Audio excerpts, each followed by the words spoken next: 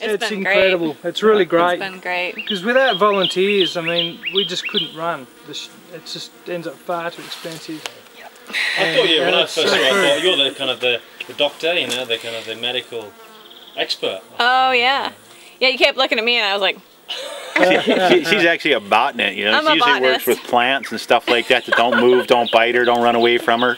They definitely don't shit on you. I've decided, you know, I'm in the right field after this week, but I'm excited for the next 10 days as well. 11. I guess we'll hang out for that last day. Yeah, because they get to go on the next trip, which is going to be a very busy site. Tasman Peninsula, they're capturing, they've got a little bit larger area than this. I think it's more like 50 square kilometres. We're dealing with about 25. And they'll be catching anywhere up to 120, 140 individuals in 10 days. So most days, the first 3 days of the trapping is always really busy. You get the traps out the first day and you set them up, you want to get it just right. And then the second day you go out there and you've got quite a few customers. You could have up to nearly 30 individuals for each team, so you might be catching 50 or 60 animals. Yeah. And then this third day, so the second day of actual trapping, that's the big day. And that can be going through to dark. And then it sort of tails off throughout, hopefully. No time for the nap in the middle there? No, nano naps are going to have to start dropping from now, but it's a good time for us to break them in for the next trip, I think. This is our break-in trip. Yeah. They're a glutton for punishment. Yeah, we are. Well, it's been a great experience. I mean, we've just learned so much about everything, you know, from eagles to devils to life in Australia, and we surely would never have been able to access Safe Base Bravo, and we feel very lucky to be able to punch through the lines there and come back in here for 11 days. So. And we didn't get shot by anyone as well. No, and we've seen snakes, and we've seen tons of wallabies, and some cool birds, echidnas.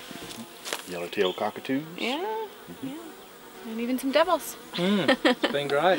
It's been really great. And the quolls. 2 spot-tailed quolls. They were really very cool.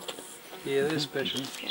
Interesting thing when we were kind of looking at volunteering for this, because I can remember we had one devil at the Cincinnati Zoo there, and it was pretty tame looking little individual and everything. And when actually one of my little nephews found out that we were going to go down here and help catch devils, he was like, "Oh, they're such a horrible animal, you know, they snarl and hiss and they do all this." And I'm thinking, oh boy, I don't remember the animal doing that, but that's okay. And then we got down here, and as we're driving around, we talked to some Aussies, and they were saying, "Oh, you're volunteering. Oh, there's a nasty little animal, you know, they just hiss and they do all this." And we were both, me and Sonia and I were just like, "Oh, you know, maybe what did we get ourselves into here? This is sounding a little worse." But as you guys have seen, from filming here today, they're actually pretty neat little critters and everything, and they're not the big snarling teeth and coming out biting and everything like that. So it's been really really interesting to Look, that cartoon you've got lots of answers for then.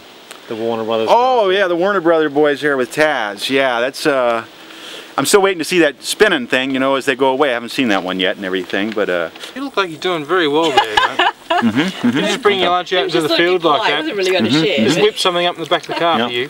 Here we go.